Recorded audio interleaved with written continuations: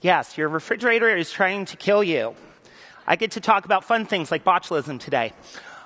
If you have ever wanted to know how to give someone botulism in the most Rube Goldberg-esque manner, go to lunch with a security researcher after the announcement of a major CVE.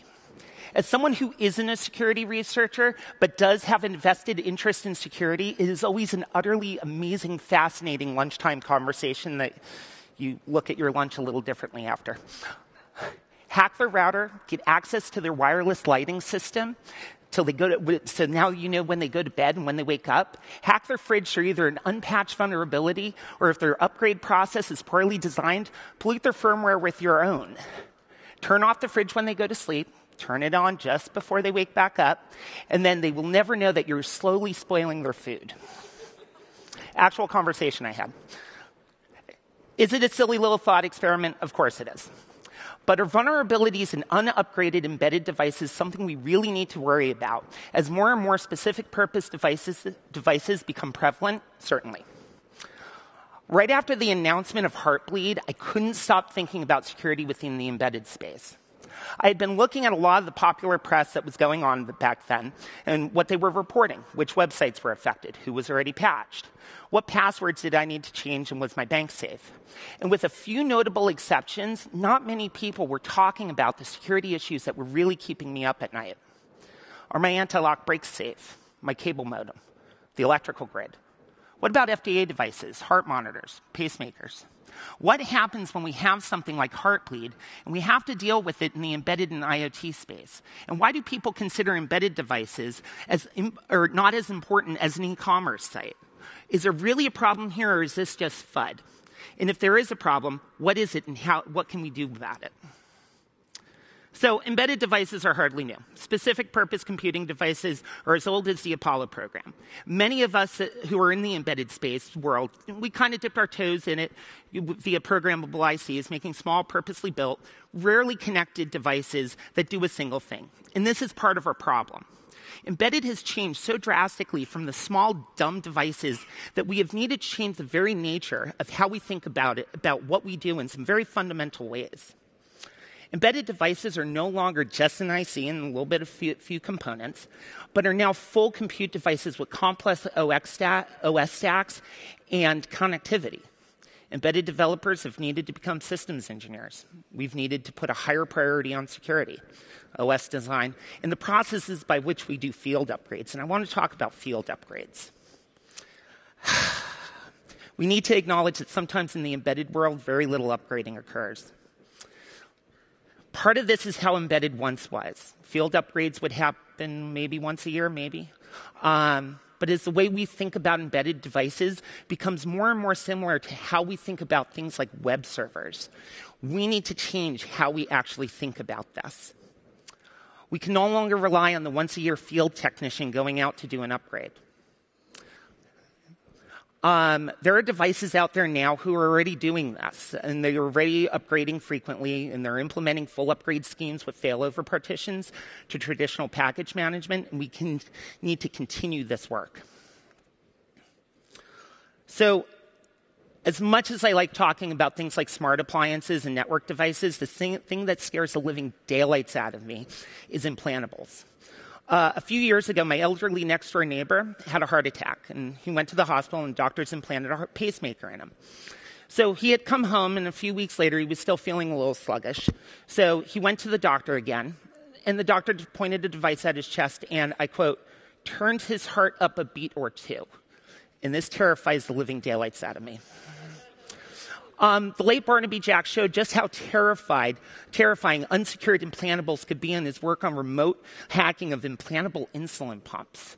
Karen Sandler from the Software Freedom Conservancy has talked about the security of FDA devices at length. If you have ever dealt with FDA devices, a software upgrade is not something that is easily done, and it requires quite a bit of process around the upgrade. If we fail to prioritize security within IoT, the consequences could very well have tragic and even deadly results. So let me take my tinfoil hat off for a moment. There are ways we can substantially mitigate this risk, especially if you're developing open-source-based embedded devices. One of the few good things that came out of Heartbleed was it exposed just how underfunded and understaffed parts of our ecosystem are. Core Infrastructure Initiative under the Linux Foundation was created to help address some of these issues by helping to fund critical parts of the Linux ecosystem. More, however, can and should be done. By contributing to the open source community, be it through time or money, we create a situation where a rising tide lifts all boats. We see this in the projects I work on, the Yocto Project and OpenEmbedded, where corporations within the embedded space collaborate on a core set of metadata, a core build platform, and in turn create a community of developers with one goal in mind, to make embedded development as painless as possible. So people who know me in real life know that I'm a bit of an old tech nerd. One of my favorite devices, and it's one that I still use, weighs about 60 pounds, has 41 tubes. It's an old R390 radio receiver, made about 60 years ago. Along with my old receiver came this thick operating manual, about maybe half an inch thick. Came along with a vast amount of schematics, one of them up here. And there's this entire community around the R390A figuring out ways to get around tubes that are no longer made, like the full-wave rectifier, to keep a device that was made in the 50s still going. Thought, your average refrigerator lasts about 14 to 16 years. The lifespan of Windows XP was 13. I use what really is a false comparison here, though, to make a point. Your device is going to last a lot longer than you're willing to support firmware for it. But just because you're not creating patches for it, not releasing software upgrades, and if in fact end-of-lifed it, does not mean people won't still be using your device.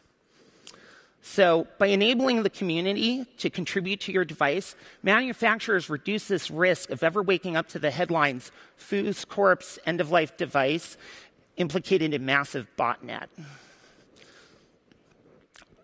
So what I'm saying is work as openly as possible. If you are developing Linux-based embedded devices, you should already be complying with the GPL. So this shouldn't really be hard. If you are shipping devices with open source software, make it easy for people to rebuild. Make it easy for people to modify. Make it easy for people to create. Create communities around your device so when you do decide to end-of-life your software, the community that you have helped create can keep this alive. I showed this slide to a friend of mine who was a UX designer, and she got all giddy. I love user experience designers. They are the unsung champions of our world, and smart and embedded developers will value their contribution, and not just when it comes to device usage perspective, but also from an upgrade process standpoint. If your user is told to download the firmware, blast it to a USB key, upload it to your device, hit the reset button for 10 seconds, your device is never going to get upgraded. Ever. A UX designer will make the difference between a device that is regularly upgraded versus one that is not. If you create a process that is easy for end users, that enables the end user to keep your device secure with the least amount of headache, your users will thank you and will help mitigate the risk your company is exposed to if you are ever impacted by a CVE.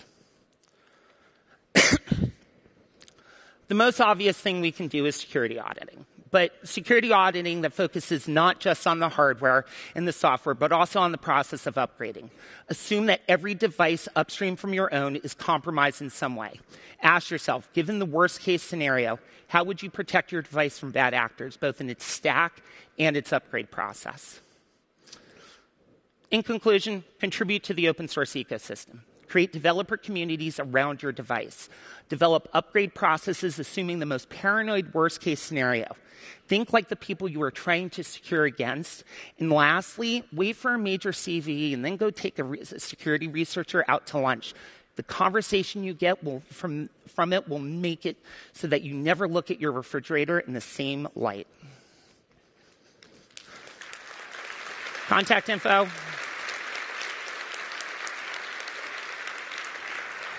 Thanks so much.